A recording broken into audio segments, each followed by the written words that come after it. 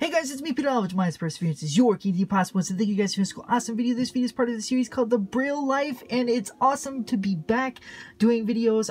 Like I want to let you guys know, is that videos, you know, I've been trying to get back into the routine with adding new classes, working at Visualized Resources here in the state of Minnesota, as well as working, as well as adjusting my work to the afternoons, things like that. So, this might be kind of a shorter video for the Braille Life because I just had a quick question and I had some thoughts that I want to put out there to you guys.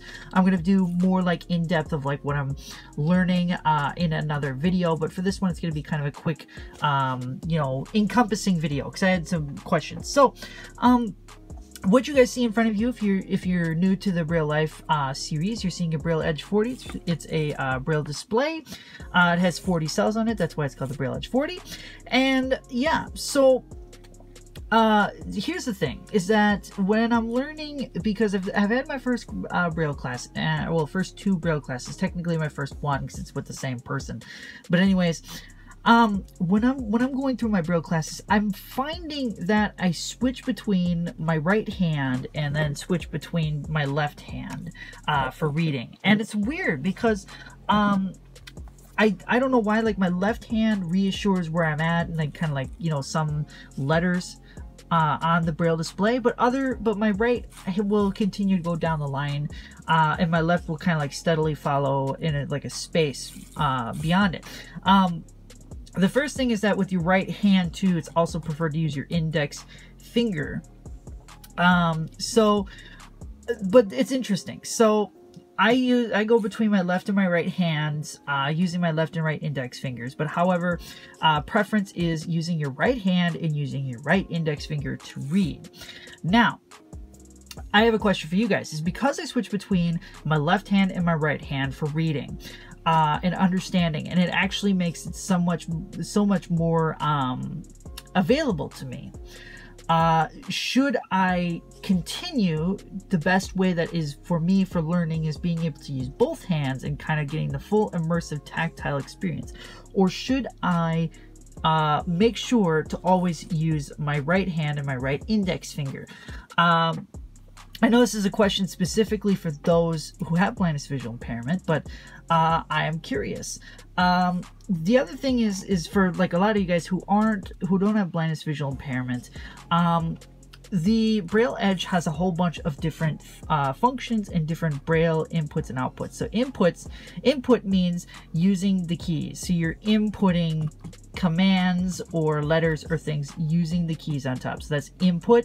So you can either have 6 dot cell input, or you can have 8 dot cell input depending on what you want to do. And then they have outputs, which output allows for whatever is displayed on the display here. So if you're reading something, it'll either show up as uncontracted, contracted, 8 cell, all those great different things, different types of reading settings. I did find out, here's an interesting thing. I did find out when I brought this to my instructor, she said that this was already in computer Braille, which was interesting because it was like a mix between uncontracted as well as some contractions here and there. So it was actually assisted to set this to uncontracted Braille, so everything on my device is completely uncontracted Braille with capitals, punctuations, periods, all those great different things for finding different settings. That is something interesting we found that has been changed and adjusted on my device. So I want to show you guys something. I want to show you kind of that in depth, but I also kind of want to show you what I mean by reading with my left and right hand. So let me just turn this on here.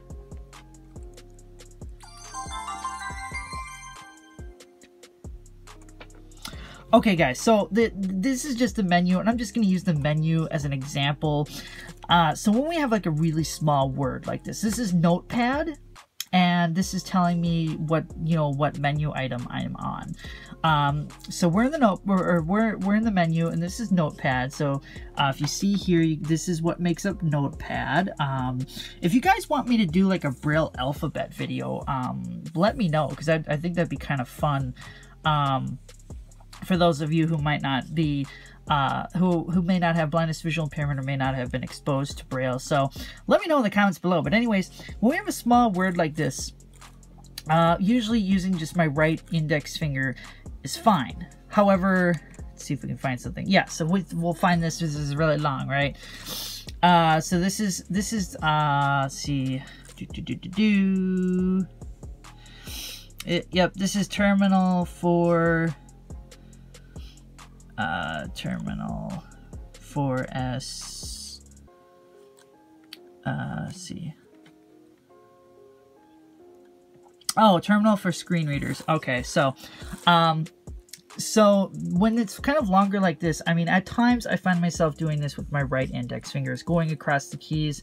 You're supposed to lightly hold your finger on there. You don't want to press down, otherwise it messes up the effect. So I find myself going from left to right with my right index finger, but other times, like as my habits would ensue, because I'm holding my phone with a selfie stick here, and hopefully I'm getting a good view for you guys. I've been trying to line up based upon using my hands from the device, so I do hope that this is assisting you guys in being able to see this. But what I would typically do is I would start the word like right here. So I would start it, and then I have my other finger, you know, imagine my fingers just like this. So I'd have my other finger like traveling behind it so that I could remember what the first few are, and then seeing the rest afterwards.